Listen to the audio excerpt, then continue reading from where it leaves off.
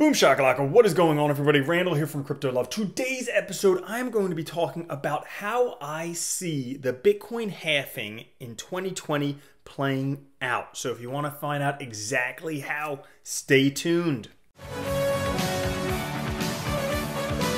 What's up guys? We have 37 days until the Bitcoin halving. Now, today's episode, I'm going to tell you exactly how I see this halving playing out. But before we do, I actually wanted to share with you good news about coronavirus. All right, not many people are doing that, but I want to share with you how things actually look very good about this. If you go look at Johns Hopkins University and you take a look, the curves are flattening. If we take a look in Italy, look at this, less cases. This is a 5-day moving average, this line here. Same thing in Spain.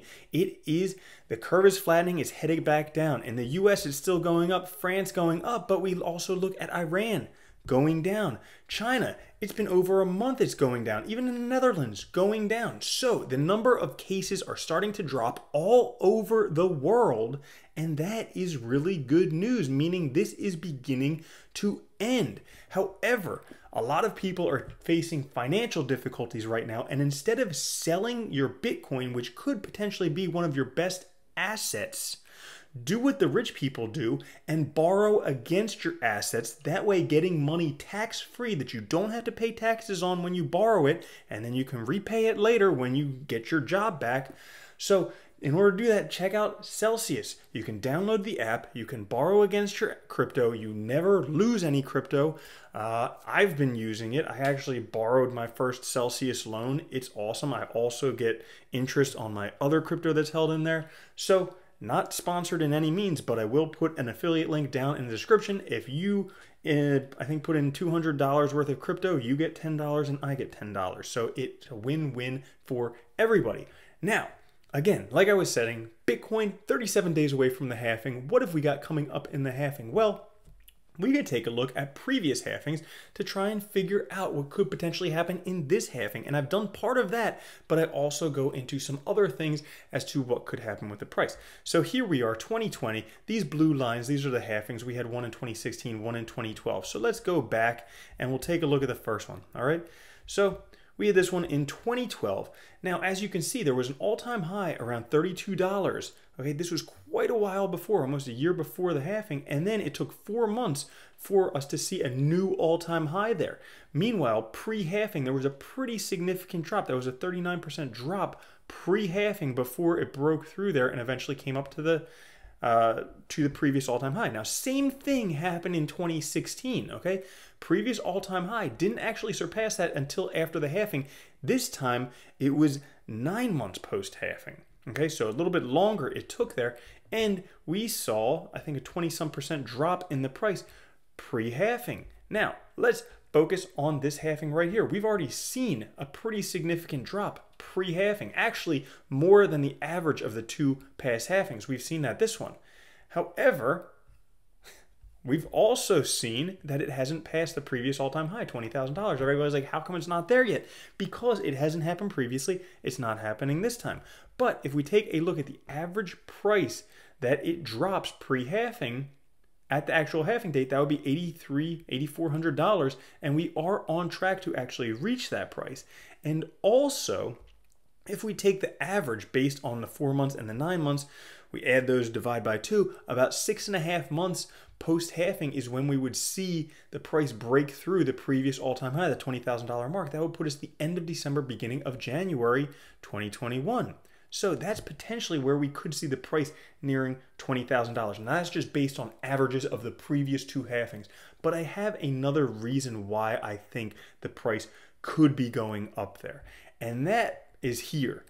The actual mining profitability of Bitcoin. Now we have to remember that Bitcoin is mined, okay? So this is something where people have computers and they have to pay for electricity in order to actually mine the Bitcoin, and then they sell that Bitcoin later. Now, they're not going to want to mine Bitcoin and sell it at a lower price than it costs them. That's a losing operation. They won't be able to do that long term.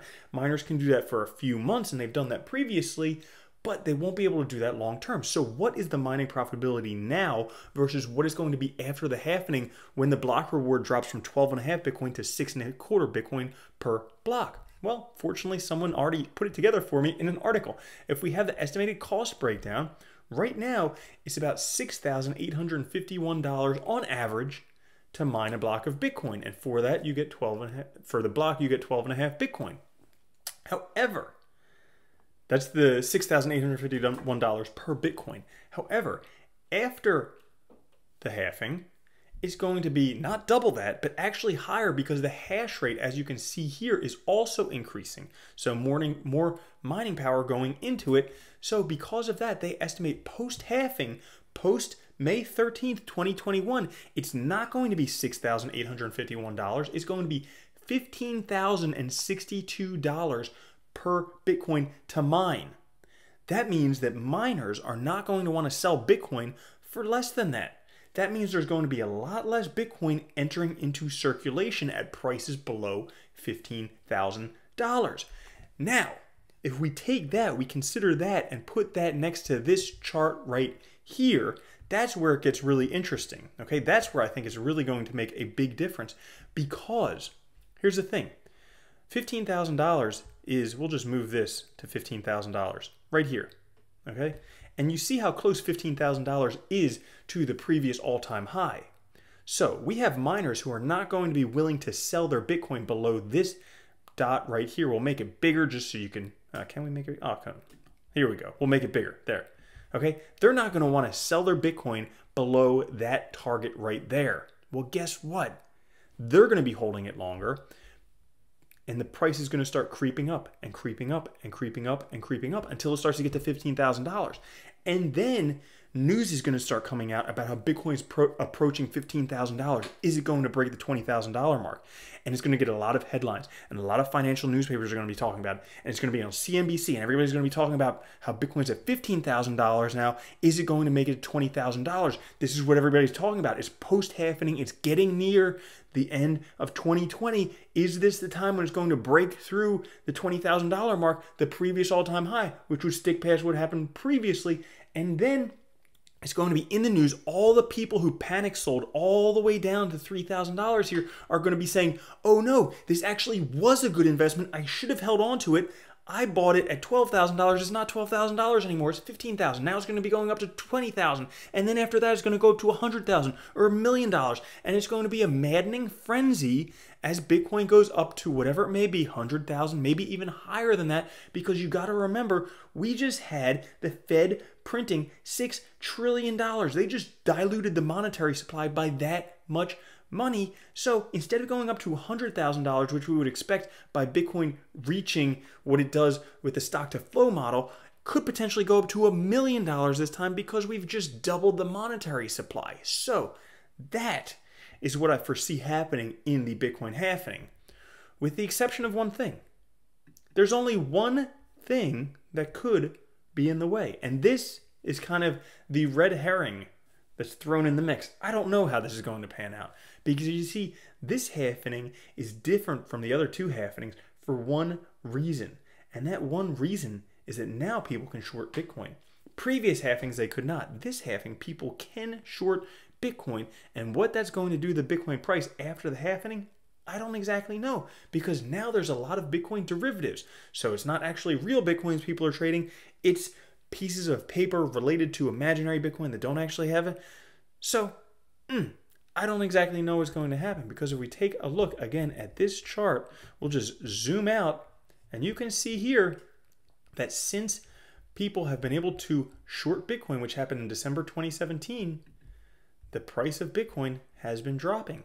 Will it be able to break out of this trend post-halving? Personally, I think yes. But I'm no financial expert. I'm not telling you what to do with your money. I've always believed in Bitcoin long term because I think this technology could change the world, could completely replace banking systems. Maybe. We'll kind of have to see. I do feel that the DeFi solutions will replace banking solutions, because why on earth would you put your money in any other bank like US Bank or any of these giant banks where you get 0.01% when you could just as easily put it in something like Celsius Network and get up to 10% returns on your stable coins? Mind-blowing. So guys, thanks for watching the video. Do check out Celsius Wallet if you have not. They're backed by Lloyd's, so they have a huge Lloyd's insurance policy under each wallet account there, so it does protect your money, and you can earn up to 10%, and you can borrow against it where you don't actually have to sell your crypto, and you can get through tough financial times. So check out the affiliate link down in the comments. And thanks for watching today. Let me know what you think will happen post-halving down in the comments, and I'll catch you later. Have a good one. Peace.